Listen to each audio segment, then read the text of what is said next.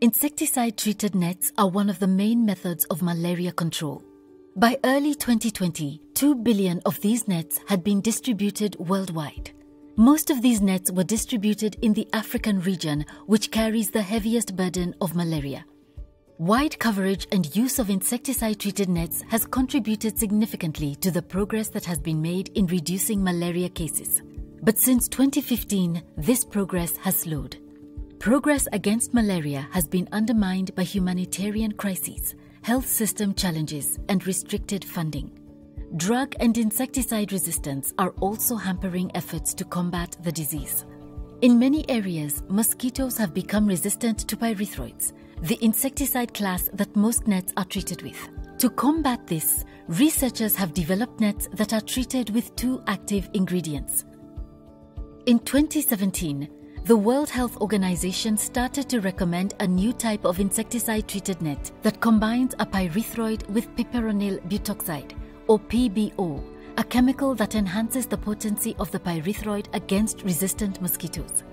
Now, in 2023, WHO has released updated recommendations on new types of insecticide-treated nets. The recommendations were published in WHO's Consolidated Guidelines for Malaria. They cover 2 classes of insecticide-treated nets that each use 2 active ingredients. These ingredients have different modes of action.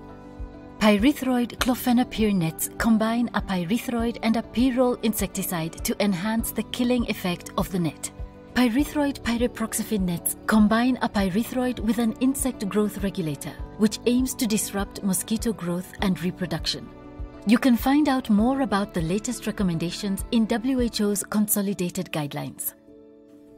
As different nets become available, national malaria programs are also faced with increasingly challenging decisions on how to make the biggest impact towards malaria control with limited funding spread across multiple interventions.